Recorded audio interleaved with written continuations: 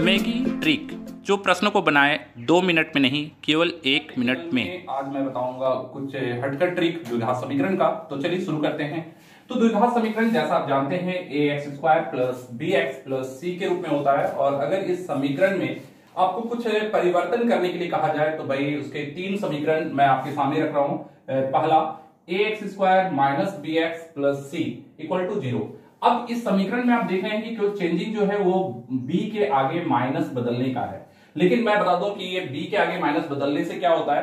तो सबसे पहले तो भाई इस समीकरण का अगर शून्यक अल्फा और बीटा है तो मैं निश्चित तौर पर कहूंगा इस समीकरण का शून्यक माइनस अल्फा और माइनस बीटा, मतलब इसके चिन्ह बदल जाते हैं। अगर ये प्लस प्लस है तो ये माइनस माइनस हो जाएगा, और अगर ये माइनस माइनस होता तो ये प्लस प्लस। मतलब किसी भी द्विघात समीकरण को दिया गया जाए और अगर आपसे कहा जाए कि उसके मूल जो शून्यक आते हैं उनके चिन्ह को बदलने पर बना द्विघात समीकरण क्या होगा, तो आप केवल उसी समीकरण को उतार दीजिएगा, केवल जो उसका b है वहां का चिन्ह बदल दीजिएगा। अगर कोई क्वेश्चन पहले से ही x² माइनस 5x प्लस 6 के रूप में हो और इसके 2 शून्यक, तो इसके 2 शून्यक तो मुझे पता है कि इसके 2 शून्यक 2 और 3 आते हैं। लेकिन अगर आपसे कहा जाए कि -2 और -3 आने वाले समीकरण क्या होंगे, तो फिर मैं इसका चिन्ह चूंकि देख रहे हैं बदल रहा है तो मैं यहां पर केवल b के सामने का चिन्ह बदलूंगा और आंसर करूंगा x² plus 5x plus 6 equal to 0। तो कुछ नहीं करना है, आपको केवल b का चिन्ह बदलना है और इससे जो शून्यक होते हैं उनका चिन्ह अपने आप बदल जाता है। तो चलिए, उम्मीद है कि आपको मेरा ट्रिक समझ में आ रहा होगा। अगले ट्रिक की बात करते हैं। अगला ट्रिक आपके सामने देख रहे हैं आप कि इसमें a और c को एक्सचेंज कर दिया गया है। हाँ भाई, a और c को बदल दिया गया है। इसका मतलब क्या है? तो इसका मतलब क्या है मैं बता देता हूं। मान लो किसी समीकरण के शून्यक अगर अल्फा और बीटा आ रहे हैं तो ये जो द्विघात समीकरण बनता है ये इसके व्युत्क्रम, मतलब 1 बाई अल्फा और 1 बाई बीटा, मतलब रेसिप्रोकल, इसके रेसिप्रोकल से बना क्वाड्रेटिक इक्वेशन के लिए आप इसका यूज कर सकते हैं। अगर उसके शून्यक अल्फा बीटा है तो आप इसको यूज कर सकते हैं। जैसे एग्जांपल आप यहां देख रहे हैं कि ये x² माइनस 15x प्लस 150, इसको सॉल्व करेंगे तो आई होप कि इसका आंसर आपका 5 और 10 आएगा। लेकिन अगर कोई पूछे आपसे कि 1/5 और 1/10 मतलब इसके व्युत्क्रम से बना द्विघात समीकरण क्या होगा, तो आप इसमें क्या करेंगे, a और c को एक्सचेंज करेंगे। तो a में 1 है और c में 150, आप इसको चेंज कर लेंगे तो 150x² माइनस 15x और प्लस 1 इक्वल टू 0, और ये बन जाएगा इससे बना द्विघात समीकरण। आप इसको चेक करके देख सकते हैं कि इसका अल्फा बीटा अगर ये था तो इसका अल्फा बीटा क्या होगा, आप निकाल लें और इसको एक बार वेरीफाई कर लें। लेकिन ट्रिक मैंने बता दिया a और c को बदलने वाला ट्रिक, जिसके द्वारा आप इसको यूज कर सकते हैं।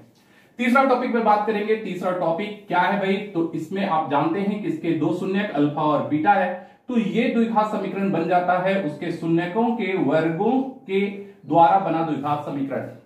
हाँ भाई, वर्गों के द्वारा बना द्विघात समीकरण, जहां पर आपको a जो है a का स्क्वायरिंग लेना होगा और बीच में b के जगह पर b² माइनस 2ac का जो इसका मान आएगा उसको रखना होगा और लास्ट में c², और इस तरह से द्विघात समीकरण बना सकते हैं।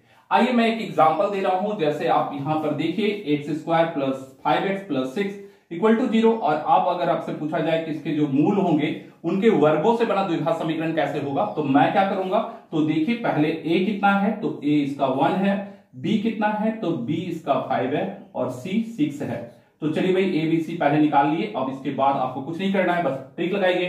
तो a का स्क्वायर मतलब 1 का स्क्वायर, तो 1 का स्क्वायर 1 ही रह जाएगा, तो मतलब x² और माइनस b², तो b का मतलब b का स्क्वायर 25 और यहाँ 2ac, तो आप देख रहे हैं a का मान 1 है, 6 और 6 दूनी 12 और x और प्लस c², तो 6 का स्क्वायर 36। तो बस आप इस फार्मूला में बैठा दीजिए, b² 5 का स्क्वायर मैंने ले लिया और यहाँ 2ac, तो 2 इंटू a का मान 1 इंटू 6 तो 12 हो गया और ये 36, मतलब आंसर हो जाएगा x² minus 13x plus 36 equal to 0। तो इस तरह से कोई भी द्विघात समीकरण दिया रहे तो आप उसमें से a b c से आप याद रखेंगे a² x² minus b² minus 2ac x plus c² equal to 0, और ये कब होता है, जब मूलों के वर्गों से बना द्विघात समीकरण ज्ञात करना हो।